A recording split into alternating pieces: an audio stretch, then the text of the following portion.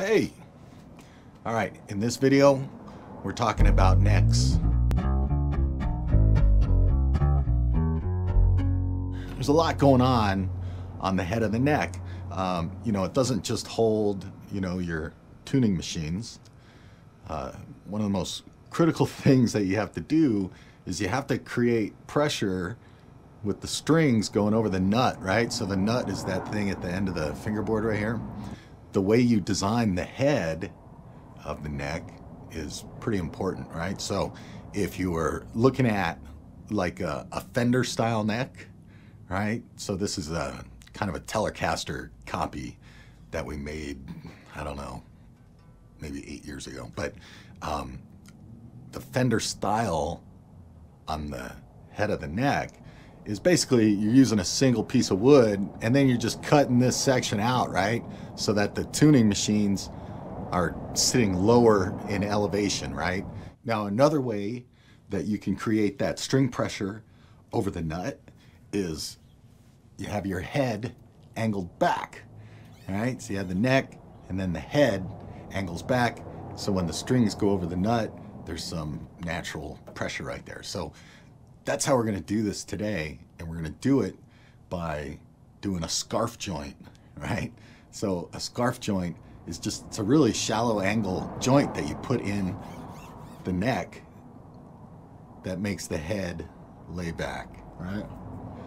So I'll show you how I do it, and hopefully you'll find it interesting, all right? All right, so the first thing we gotta do is take this piece of wood. We need to run it through the table saw. All right, and then we're gonna run it through the thickness planer, all right, just to clean it up. All right, get it down to the size that I want, which is basically about 2 3/4 inches wide.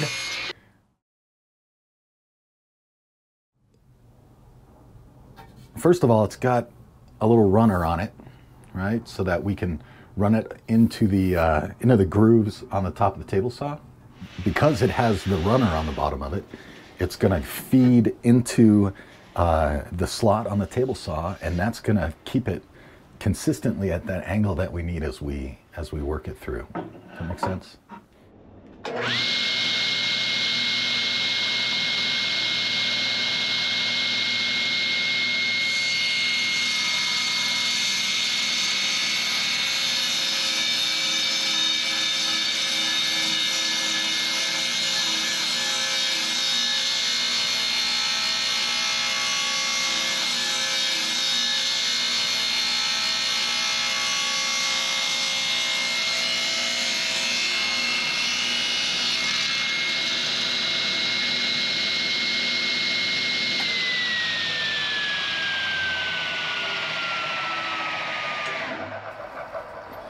So now, this piece of wood, which looked like this before, now has the cut in it, okay? So, boom. So this is the neck. This is the majority of the neck, right? And then we take the piece that we just cut off, right? We do that. So we flip it, and then we go boom, just like that, right? And we glue it on there. So that's how we create that angle of the head at the back, right on. Pretty cool, huh? All right, so show you one more thing before we glue this thing up, all right? So this is another jig. When you glue these things together, they want to separate, right? So, you have this, and you have this piece. All right, cool. Get it on there. But as soon as you put glue in there, right, it was like super squishy and slippery. As soon as you put glue in that joint and then you clamp it down, it wants to go, and it wants to slide apart. It's a real big pain in the butt. Now what you could do is, like, you could put like some little braids, some little tiny little nails or something in this, and you could get it pressed down on here so that it kind of locks in, and you do that before you glue it.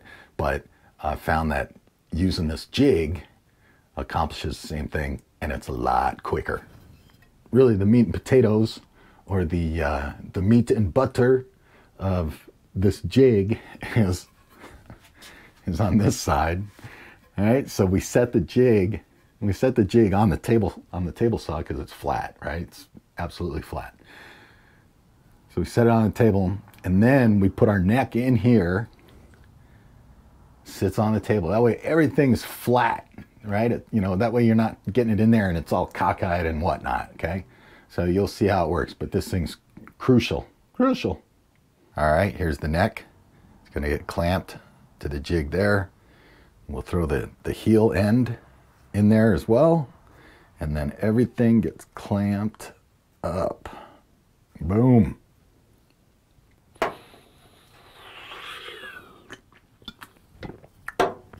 All right, let's go.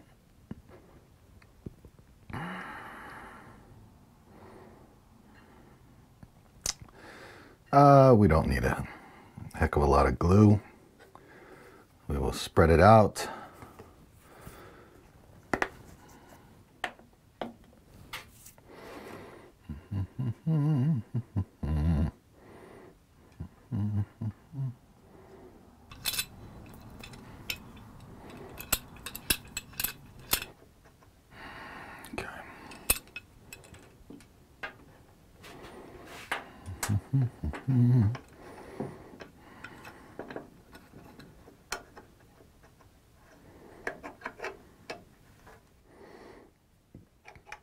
Not super tight yet. I want to make sure that once everything's glued up, everything's flat.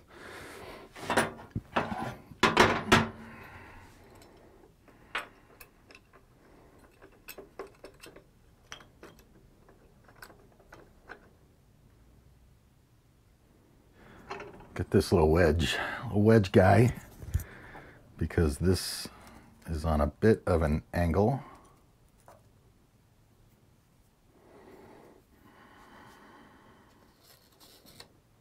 Just like this.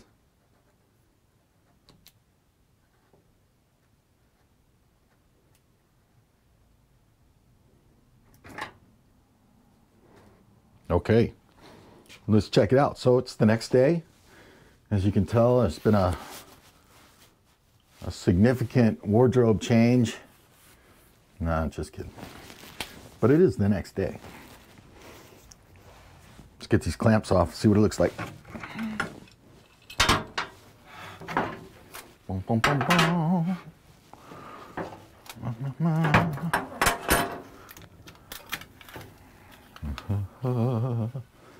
All right, so yeah, the paper did its job.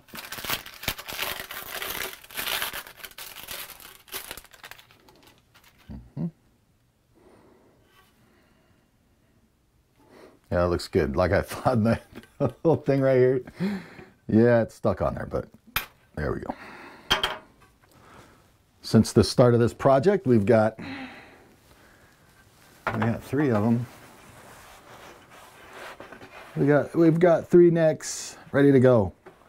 So these guys will just sit around until there's a project for them, a guitar that they have to be part of, right? Next step would be reinforcing rods, truss rod, and then building it up for whatever it needs to be. So it's great having these extra mahogany necks ready to go. All right. Anyway, thanks for watching. See you later.